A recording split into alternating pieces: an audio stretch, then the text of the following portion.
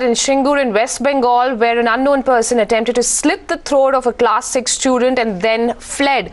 While the student survived, his condition is still serious and he's got 7 stitches, and police have launched a manhunt to nab the culprit. আসছিলাম আর একটা যে লোক কালো করে টলমল করে আসছে আর এমন টলমল করে আসছে আর একটা হাত বাইরে কি একটা বার করে কেটে দিয়ে আমি যেই বসে পড়ি ওই ছেলেটা বলছে কি হলো রে আর ওই যে লোকটা চলে গেছে তখন ওই দিকে হাতে কি জানি ছুরি ছিল এতখানি কি একটা ওর সঙ্গে একটা বাচ্চা ছেলে ছিল। আচ্ছা, ও দেখে আতঙ্ক ভয়েতেও কিছু আর বলেনি। বলছে একটা লোক আসছিল, সে সাইকেলে টলমলো করতেই আসছে, তাদের দেখে এটা থতমতো খেয়ে দাঁড়িয়ে যায়।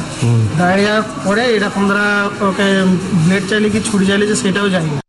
A rerun of a Ryan school case there when an attempt to slit a child's throat was made in West Bengal in Singur, where an unknown person attempted to slit the throat of a class 6 student and then fled. While the student has survived, his condition is currently serious. He's got 7 stitches. Police, we believe, have launched a manhunt to nab the culprit. Shreyasi joining us now with further input. So Shreyasi, how far has the investigation reached? Well, the incident took place yesterday in the afternoon when the student had just left school after home time, when an unknown miscreant caught him unaware, took him away and slit his throat with a sharp razor. The student was bleeding profusely.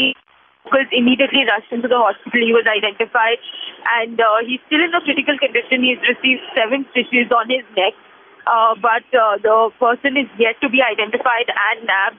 The police in the meantime has started the investigation.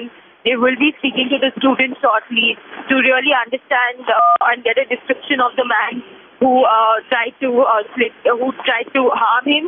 And once we know more details about this person and whether he's going to be arrested, we're going to follow that very closely.